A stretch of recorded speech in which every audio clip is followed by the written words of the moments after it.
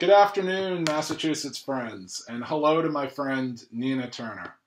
It's truly an honor to be here with my colleague and friend and Ohio native Rep. Nika Aligardo, and it's so good to be here with my friend Jared Hicks and folks like Larry Cohen and Varshini and Jeanette and Nicholas and others. I apologize that I have to appear via video.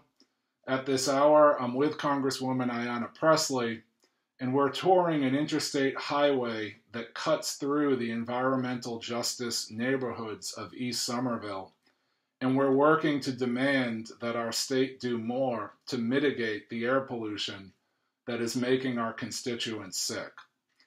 And really, that brings me to why we're all here this evening. Because here in Massachusetts, we did our job in electing a progressive champion like Ayanna Pressley. But we know that to make Medicare for All a reality, to make free college a reality, and to cancel student debt, to make the Green New Deal happen, and to pass a $15 minimum wage, we need to elect more progressive champions. We need to send reinforcements to the squad in Washington, D.C., so that we can make our agenda, which is a popular agenda that this country supports, we need to make it a reality in the United States Congress.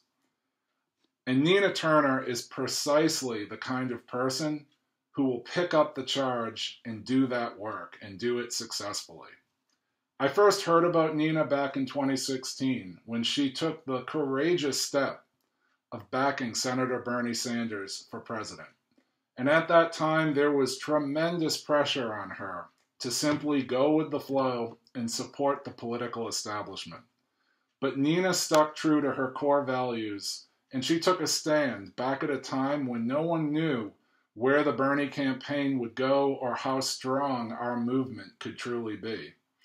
The Bernie campaign changed my life. It inspired me to run for state representative. And working closely with folks like Jared Hicks and many people on this call this evening, we took on a moderate Democrat and entrenched incumbent who had won 38 elections in a row. And with the support of groups like Our Revolution and others, we won our Democratic primary. In 2017, I got to meet Nina for the first time. It was at an Our Revolution event in Washington, D.C. And it was so inspiring and exciting to see how Nina was doing the work of continuing the momentum of the Bernie campaign to make a difference all over the country. And that difference has been felt right here in Cambridge and Somerville, where Our Revolution and leftist candidates have transformed the local political landscape and have gone on to help elect people like Rep. Aligardo. But it wasn't until late 2019 when Nina came to Cambridge to once again support Senator Sanders. And it was on that evening when she told her personal story. She told the story of the untimely loss of her mother and how that made her committed to winning Medicare for All. And it was in that moment that I was so convinced that Nina isn't a politician. She's truly on a mission to win Medicare for All, to transform our society, and to enact the policies that will give everyone the opportunity to live to their fullest potential. The truth is, working together, all of us in this room, we are changing the game. 10 years ago, Nina Turner for Congress, that would have been a long shot.